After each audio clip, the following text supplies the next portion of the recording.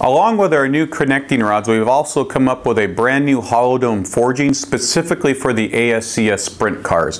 So what we've done is we've taken some of the things we've learned in the past at CP and incorporated some new features into a hollow dome forging. So what you're going to have is a forged side relief on the piston, a little bit stronger box style forging than the traditional round forging that you've seen from CP. And what this does is it gives a little bit more strength in the pin towers. And traditionally, a lot of times when you run deep valve pockets and you try to lighten up the part, you're going to see some cracking across the valve pocket. So the new forging design actually eliminates those problems.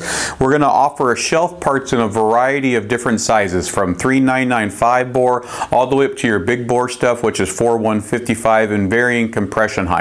All the pistons will come with a dome that's 13 cc specifically for the ASCS head, with a 1mm top ring that is steel gas nitrided, a 1mm second ring, and a 2mm O-ring that ranges anywhere from 10 to 13 pounds.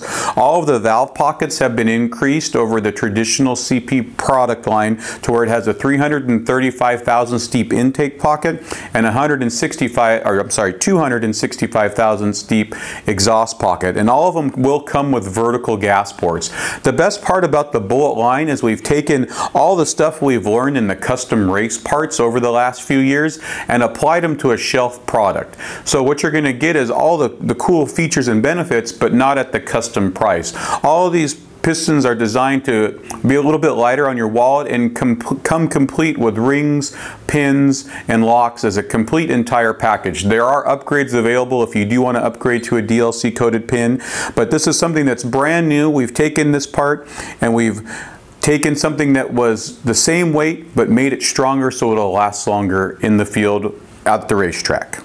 Right here, also on this piston, you'll notice that it has a shorter wrist pin span. So instead of running a traditional 2.75 wrist pin, we're going to reduce the overall length of the wrist pin to 2.25, which helps with weight reduction. You can see the struts on the actual piston itself. The forged side relief. Here you can see the 1mm top and second ring groove, the 2mm oil ring, and on the top you can see the generous valve pockets, the specific dome design for the ASCS sprint car head, and vertical gas ports around the whole part.